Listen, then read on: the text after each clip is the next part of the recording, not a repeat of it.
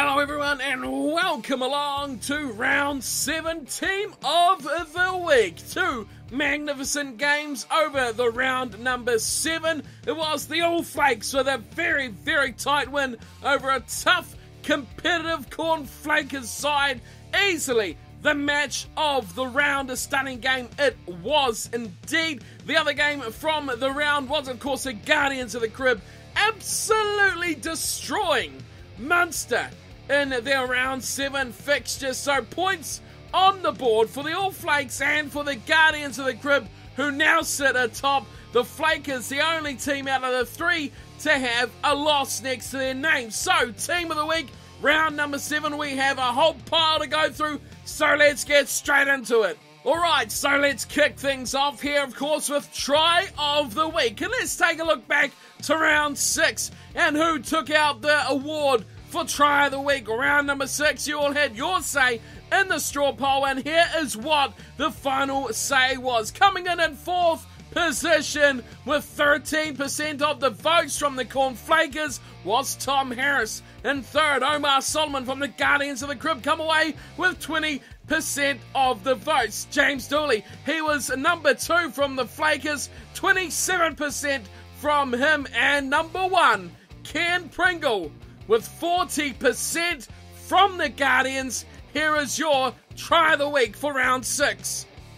McKibben goes to the left side. Fiddler! Here's all over Rob Horn. Oh my goodness! Turnover ball. Heads away for Solomon. It's 5-on-1. Folau has to work hard. Jones backs up Pringle. The man who starts it all gets the reward. What an outstanding try from the Guardians. A fantastic try that was as well. Congratulations to Ken Pringle for taking out Try of the Week for round number 6. Of course, we have another 4 tries for you to wet your whistle with as for Try of the Week for round number 7. 4 crackers, as you may notice, throughout this edition of Team of the Week. A lot was taken from the All Flakes versus the Flakers match just because of the monumental occasion that this matchup was. So let's have a look. Number 1, Marshall Hanna from the All Flakes. Check this one out. He is by far and away the leading point scorer. Oh, what a play! And it's a runaway! It's a beautiful chance of Grayson! It goes away to Marshall Hanna! And then with the speed! It's a try of the All Flakes! Oh, what a turnaround! What a play off the kickoff! If that one's not your cup of tea, how about this effort from the Cornflakers, Aiden Adeleke Solomon? Oh, he's swamped, and he loses the ball away in McDonald. Now it's the Flakers running away. It's a chance for Malpass. Gets the ball beautifully. It's a pod, and Aiden Adeleke Solomon has scored for the Flakers. Oh, what an extraordinary play from Michael Cureton. The 3rd contestant for Try of the Week comes from the All Flakes again. This time it's George Lamb. Now, have a look at more than just a try on this one. How about the monumental time? Just when he scored it, the effect this try had is massive. Hamish Reed, way to Crowsat. Misses out again. Looks for Ryan. Goes Holton. Now it's 1-on-1. It's there. And it's a fan. And in for the try. It's George Lamb. He's in. The All Flakes take the lead. And of course, the Guardians of the Crib had a smashing win with 8 tries to pick from their match against Munster. But number 4 for Team of the Week will go to Callum Caldwell, who scored this brilliant try, just carving the defence to ribbons one of many times, but this one was definitely the pick of the bunch from the Guardians. Advantage over. Advantage quickly over. As the Guardians look to affect some more pain. Jones away to Caldwell. Here's all alone out here. Puts in a little chip. Here comes the defence. Oh, that's a try! That is a stunner! What do you say about Try of the Week?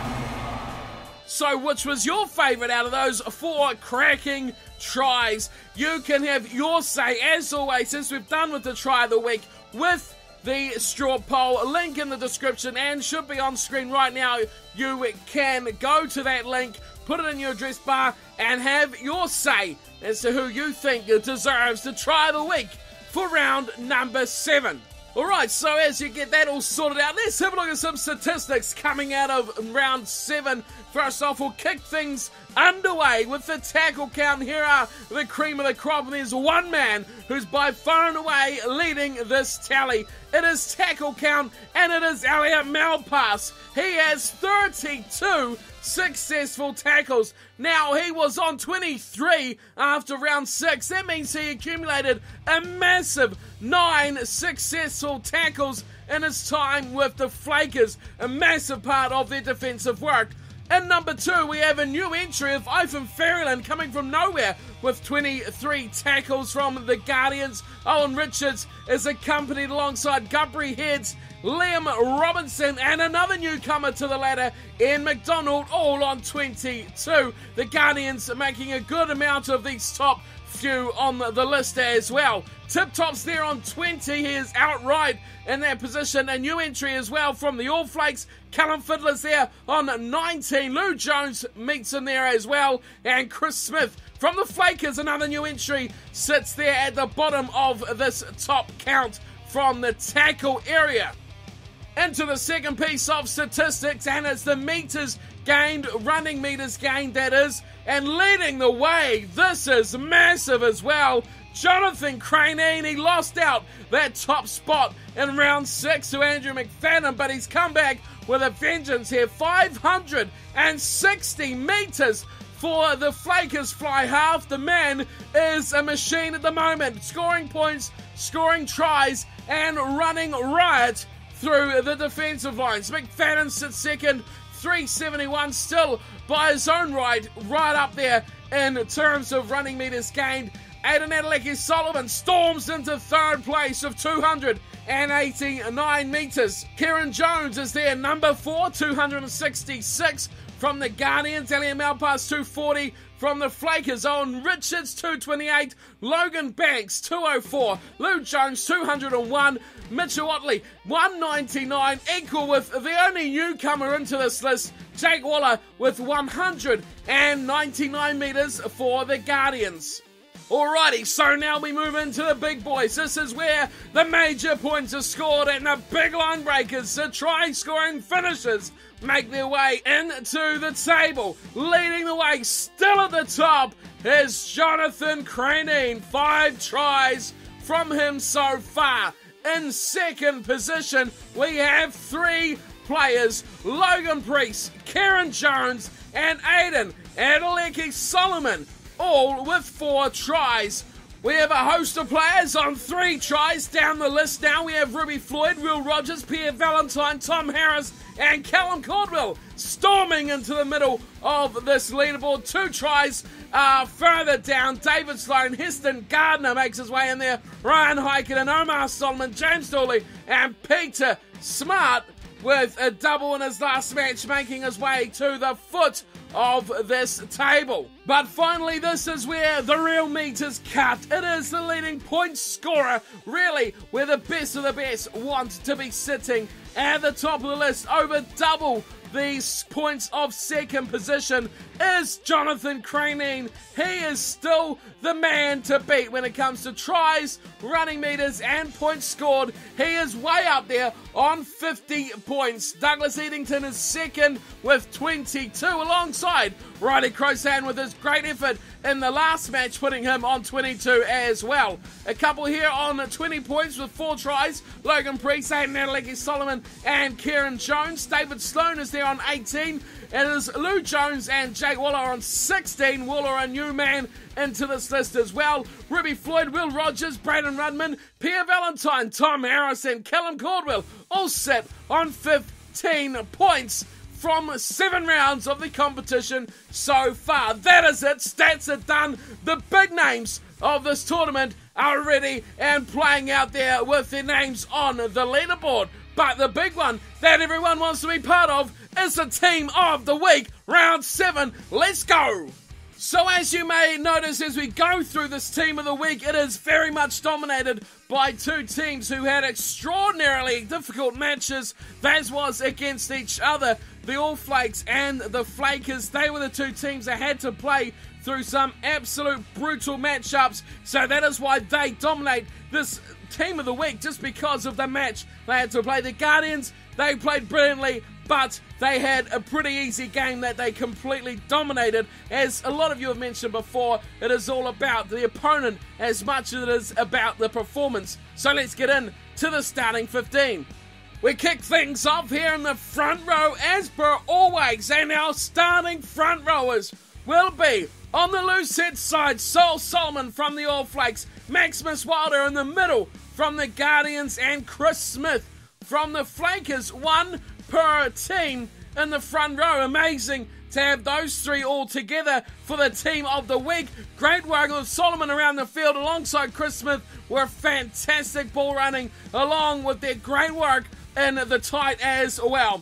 Into the second row, and there's one man you just cannot keep out of the Team of the Week in magnificent displays at the moment. That is Ian McDonald from the Flakers. He's partnered by Liam Robinson, who was absolutely sublime for the All Flakes. Moving to the back row now, and we'll go with number 6 on the blind side from the Guardians of the Crib, Ronan Calvert. An outstanding match from him. Number 7 will be Michael Curitin from the Flakers, who was simply superb. His part in those tries was outstanding. At number 8, Marshall Hanna from the All Flakes. What a game he had, scoring one of the best tries we've seen from this series so far. Moving into the back line, and George Thomas will lead the way at scrum half from the Flakers. His partnership was very good through the halves for the Flakers, and they made a good fist of why their team did so well. He was quick around the field, made some very good little breaks, elusive around the ruck as well, but defensively he was outstanding.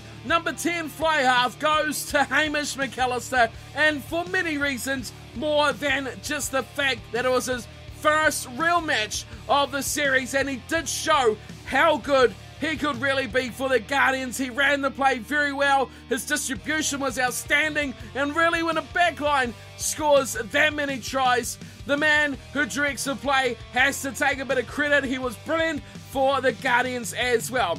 The centre pairing will go to the All Flakes and the Guardians. Nathan Ryan to 12. Callum Cordwell will be there from the Guardians at outside centre.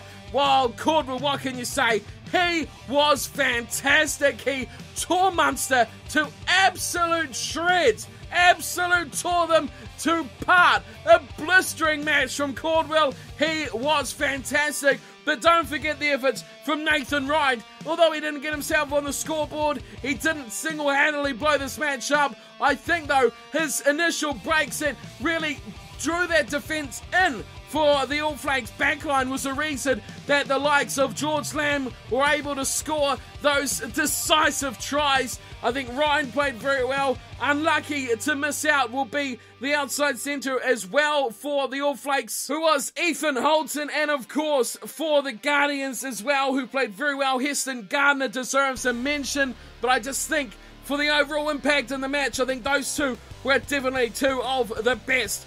Into the wingers, and this was definitely the hardest part to pick. No question about this whatsoever, and straight away I'll give credit where it's due for some other players. The likes of Peter Smart played very well, as we got Logan Priest for the All Flakes. Didn't get himself on the scoreboard, but still very, very well he played for his side. But the ones I'm going for here will be on the left side, Aiden Adeleke Solomon, who will also be my player of round 7. His tries were phenomenal, especially the second was outstanding, and such a white-hot atmosphere as well. Credit has to be given to Aiden Adeleke Solomon. On the right, George Lamb. This was tough.